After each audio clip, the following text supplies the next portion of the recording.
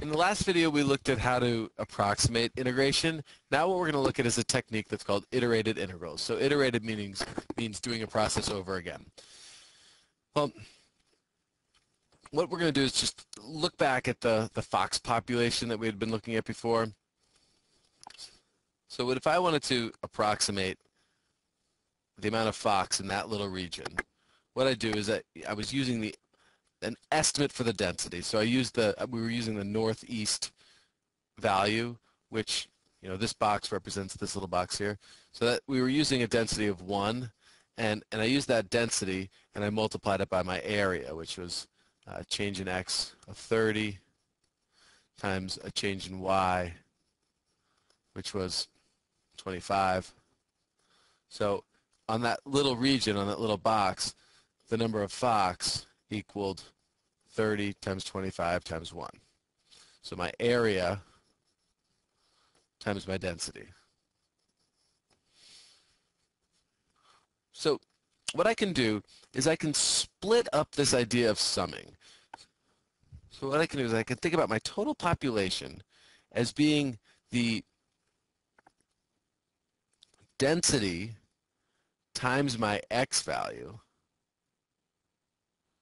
So density times all of my x values. And then multiply it by the change in y. To think about what that means in terms of this bottom row, so this bottom row here, the idea is we can say that the total population equals all of my density times x. So 0 times 30 plus 1 times 30 plus 0.6 times 30 plus 1.2 times 30, and then we can ignore that. So that's my total population. That's my density times x. That's this. And then I just need to multiply all of those by my same change in y, which was 25. And this will get me the area times density, because I'm multiplying all of the 25 is getting distributed in, and when I multiply the 25 times 30, it gives me the base area, and then all of these values are my density. So it's no different, really, what I'm doing. But what it sets up is this idea of an iterated integral. Because if we take this and let delta x and delta y approach 0, instead of talking about the sum of these finite numbers, what I'm going to do is an infinite sum of infinitely small change of x and change in y's, and we get this iterated integral, so a double integral in this case, where I have an inside integrating f of x with respect to x, and then I'm going to integrate that whole thing with respect to y. And it's all following this idea of taking sums. So let's look at an example of that.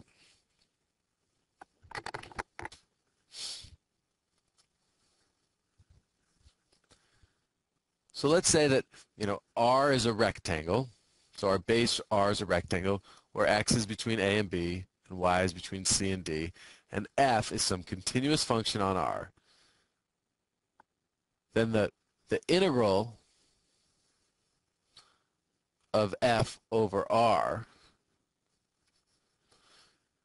is equal to the iterated integral of f dx dy, or f dy dx. And so what that looks like, so our integral over the region R is equal to this double integral. So I've got an integral with respect to y, and then an inner integral with respect to x. And notice that the order doesn't always matter. I could also write that I could also write the same thing as the integral x to a, x to b, integrated y to c, y to d, the integral of fxy dy dx. Careful thing to recognize is that these limits are going with dy, so we integrate the inner first, and then we work to the outer.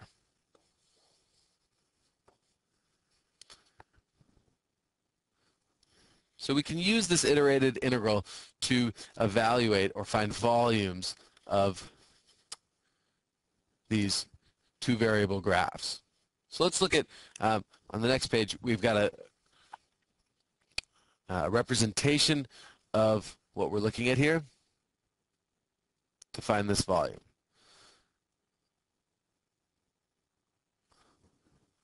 So the idea is we've got an equation for z in terms of x and y. So we've got z as a function of x and y. And here is the graph. It creates this slanted roof. And our x values are going from 0 to 8, and our y values are going from 0 to 16. So if I wanted to find out what is the volume inside this slanted roof house, let's have our outer integral be y. It doesn't really matter. So our y values go from 0 to 16. And I'm putting y equals, though I don't need to. And our x values go from 0 to 8. And then I'm going to integrate my z.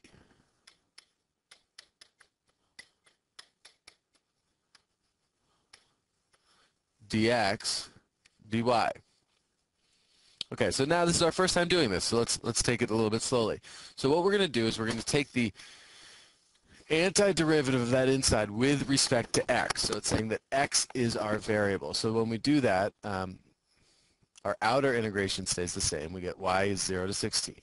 And now we're going to get rid of this integral because we're going to take the antiderivative. So we get 12x minus 1/8 x squared. And here's where it's tricky. We've got this 1/8 y, and I'm taking the antiderivative with respect to x. So the y in this regard is just a constant. So we get minus 1/8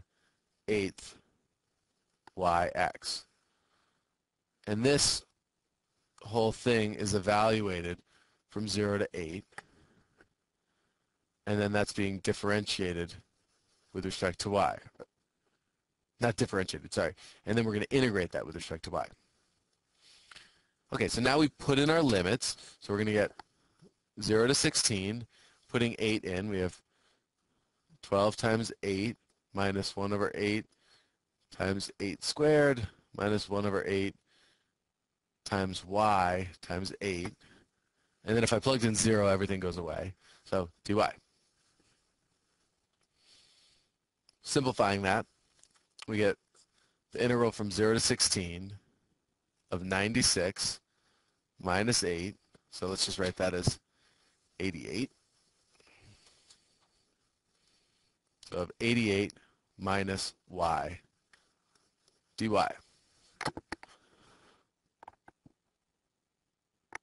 So now we integrate with respect to y. So we get 88y minus y squared over 2 from 0 to 16. So this equals, plugging in, 88 times 16 minus 16 squared over 2.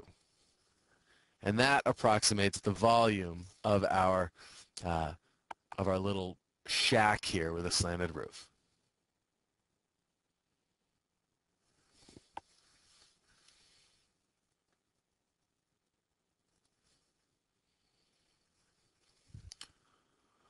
One way to think about that, going backwards, just in case we wanted to really sort of clue this in, is that our inner integral, our inner integral was this. The entire integral was 0 to 16, the integral of 0 to 8 of 12 minus 1/4 x minus 1/8 y dx dy. But to to take this, what that is saying, thinking about our graph over here, is that we're going to integrate from x is 0, remember here's our x-axis, all the way to x equals 8, and what we're integrating is this height.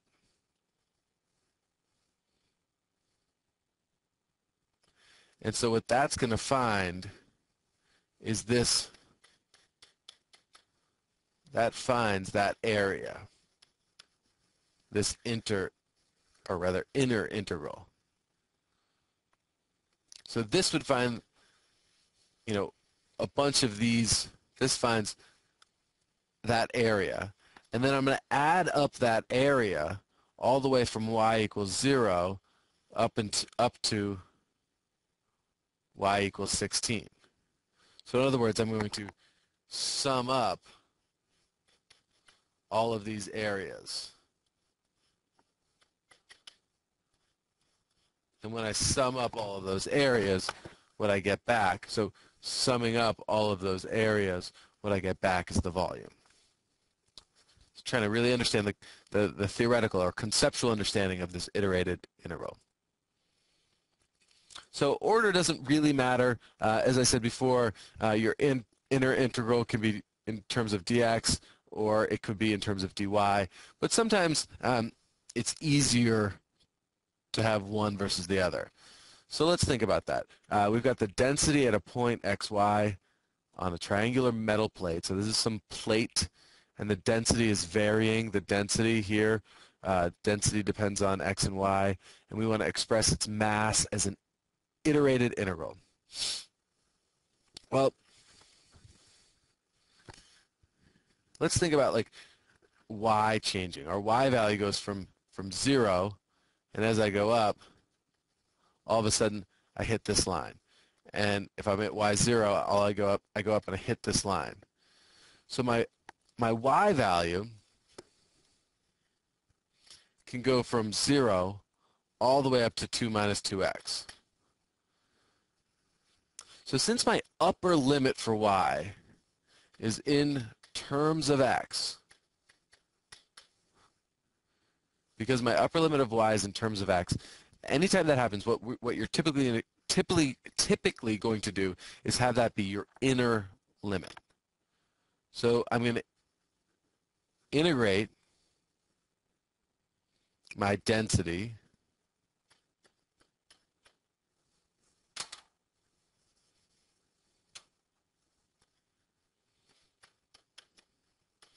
with respect to y. So for example, I'm going to, choosing some point here, I'm going to multiply all the densities times y. And that would be this, summing up all the densities as I change y. And then I'm going to sum up all of these vertical strips from x equals 0 to x equals 1. And then what that's going to do is, what that should have looked like, I had that vertical strip. Now I'm summing up all of these vertical strips from x equals 0 to x equals 1, which will get me the total density times that area.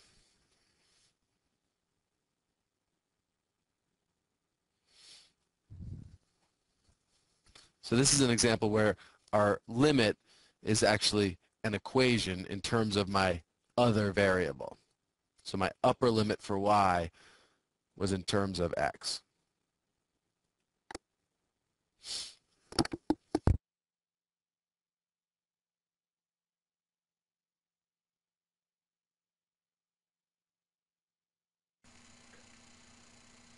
Okay, so now we are looking at the density, which is 1 plus xy, over this region defined by x and x squared. And what we do there, that line that we just drew, looks at that, our y values are going from x squared to x, so that's why we're going to integrate from x squared to x. And what we're going to do is we're going to integrate that density with respect to y. So our y values are changing, and they're changing from x squared to x. And what that does is it thinks about, it considers multiplying all of my y values by the density. So the change in y value times the density. Then what I need to incorporate is that my x values are changing, and my x values are changing from 0 to 1.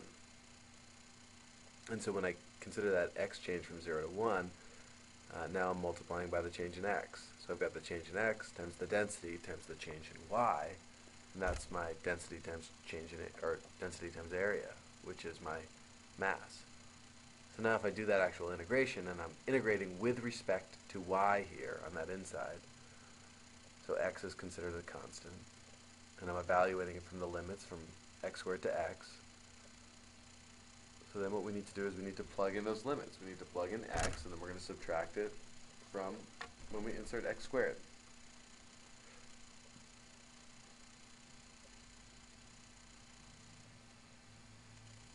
So we're plugging in our limits just into the y.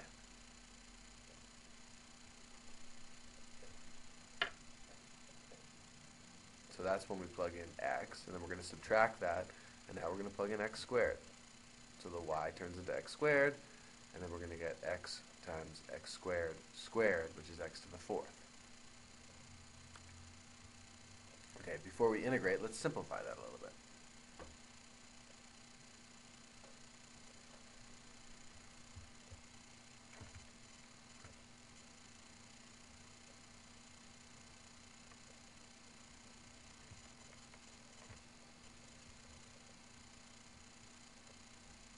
Alright, now that it's simplified, now it makes it significantly easier for us to take the antiderivative of.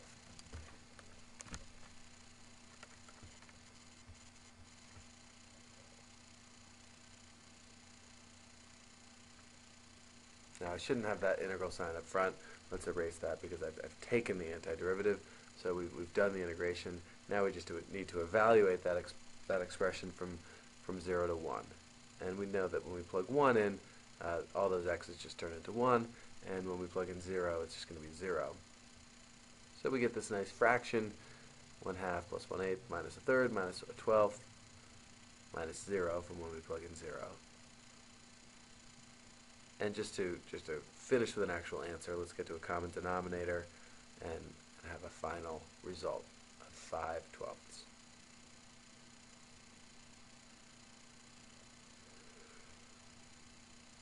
Or, sorry, 5/24.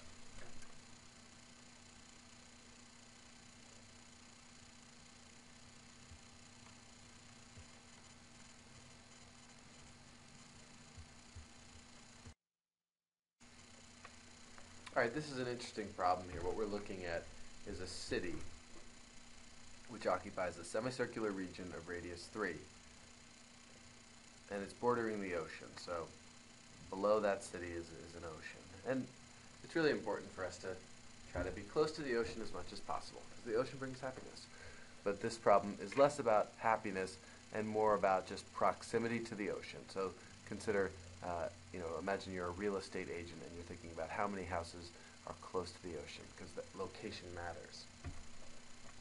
So what we're looking for is the average distance from points in the city to the ocean.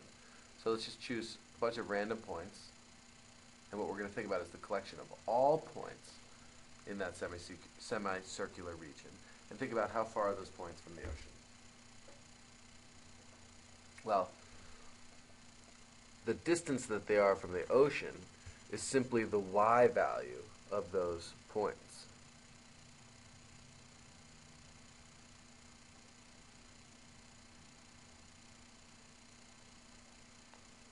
So what we want to consider is we want to find out the average y value on that area. So we're going to integrate y with respect to y and x. So we're going to integrate y, dy, dx. And the idea, I think it's important for us to remember back to single variable calculus when we were studying the topic of average values of a function.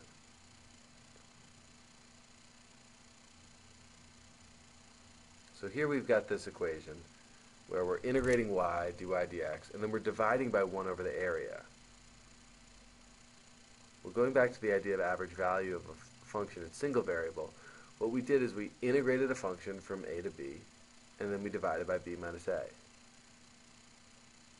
Same thing here. We're integrating y, dy dx, and then dividing by the area. That gets rid of the dy dx, and it flattens out my y value.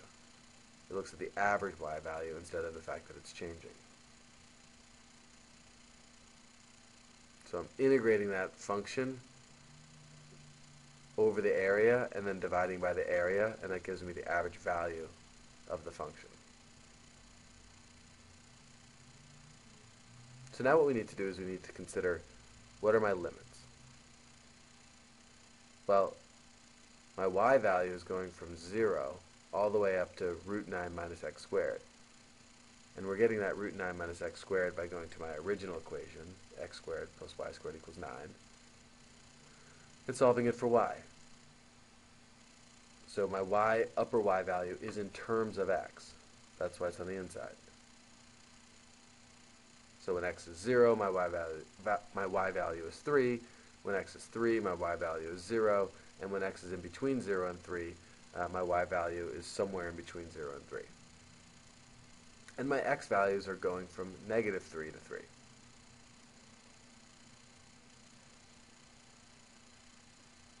So now what we need to do is we need to do the integration. So we integrate y with respect to y, and we're going to get 1/2 y squared.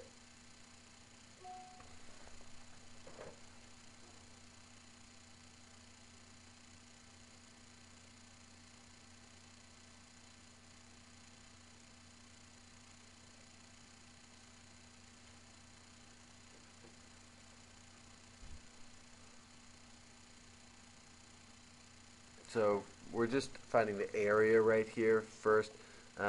We know that my area of a circle is pi r squared. Our radius is 3, so we have 9 pi, but we have to divide it by 2 because it's a semicircle. So that's what that 2 over 9 pi is. And now we're integrating or evaluating this double integral. Putting that value in, we have the integral from negative 3 to 3. Let's keep my area out in front so I don't forget about it. That's this value here.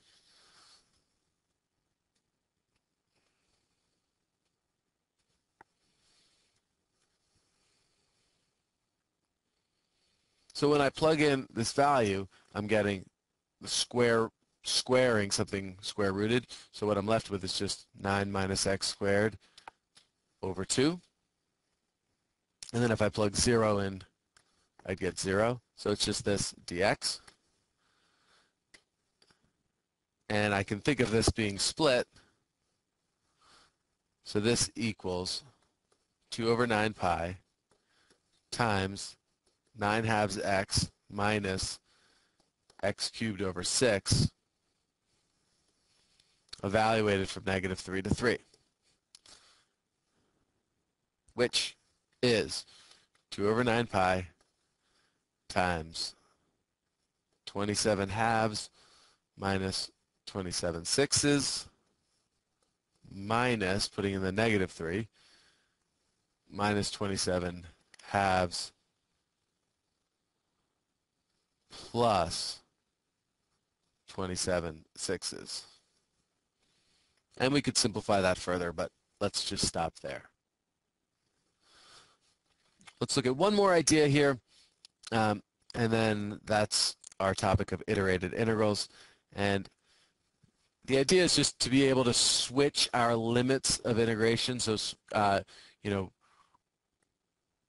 whether we want dy dx or dx dy, that we can rearrange this order. So here we have an iterated integral. It's in terms of y. And so what this is saying, if we look at our region xy, our lower limit for y is x over 3. So that's some line that looks like this. And our upper limit for y is 2.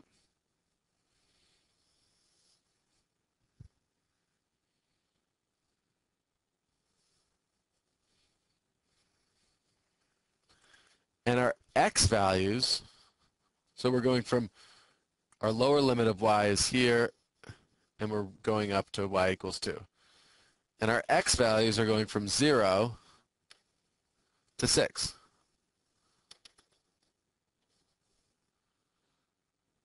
So my y values start at x over 3, get up to 2, and my x values go from 0 to 6. So that's the region that I'm looking at. If I wanted to rewrite that, in terms of dx, dy,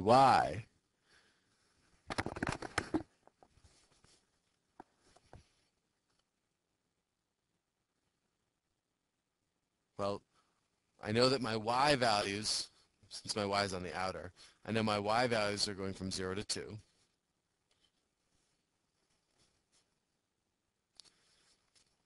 And my x values are going from 0 all the way to this line.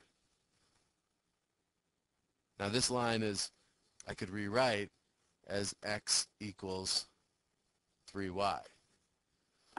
So my x values go from x equals 0 all the way to this point, and that point is 3y.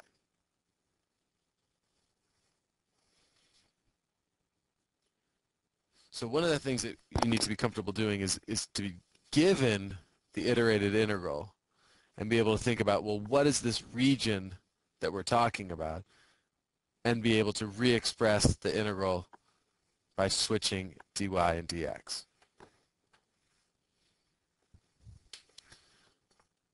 So that is the topic of iterated integrals. Thanks for listening.